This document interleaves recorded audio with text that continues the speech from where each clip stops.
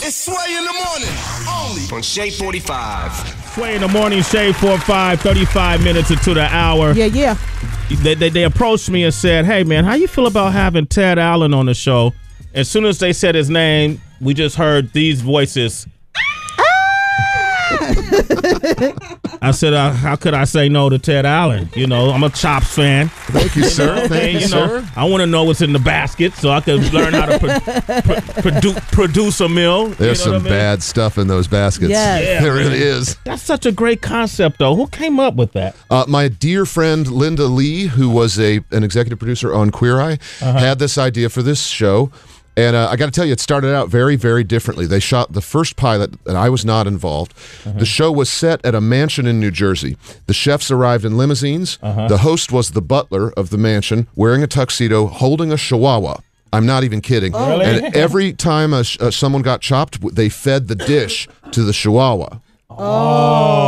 Which is problematic in all sorts of ways. Yeah. And Food Network saw that pilot and they said, I don't know about this. Yeah, how about those starving kids in Africa? You know what I mean? You get PETA up in your face on that Oh, one. my God. Right. So luckily, y'all tweaked that concept, right? Stripped it down, made it simple. What I like about this show, what I love about this show is that it's very, very straightforward. It's all about the food. There's no reality stuff. There's no drinking. There's no hooking up. We got other shows for that. Yeah. This is simply, can you cook these 4 ingredients into something nice in 20 minutes or not? And if you can't, see ya. Wow, just like that. Yeah. Now, let me ask you this, because, I know it's television, and a lot of times you kind of got to play along with things.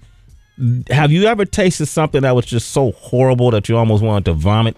Yes. Really? Absolutely. But the great thing about my job is I'm just the host of the show, so I don't have to eat all this stuff. Right. And I will say often they come up with something that's delicious, that's amazing. And, people think the baskets are random, but they're really not. They have a plan. They say, okay, we'll give you tofu, flatbread, and tomatillos, and we're thinking about grilled cheese and tomato soup. Yeah. We're thinking do a variation on that, a riff on that. Once in a while they get it, but man, 20 minutes, that's tough. It's tough. hard. It's hard. It's quick, right? Hard. Has other chefs made something with the baskets? Is that where the idea comes from? Like, has another chef made the dish and then you try to test? How does it work? Because I don't understand. Like, okay, we have cream corn, cheese puffs, and black chicken. I'm like, who is going to make, has someone else done it?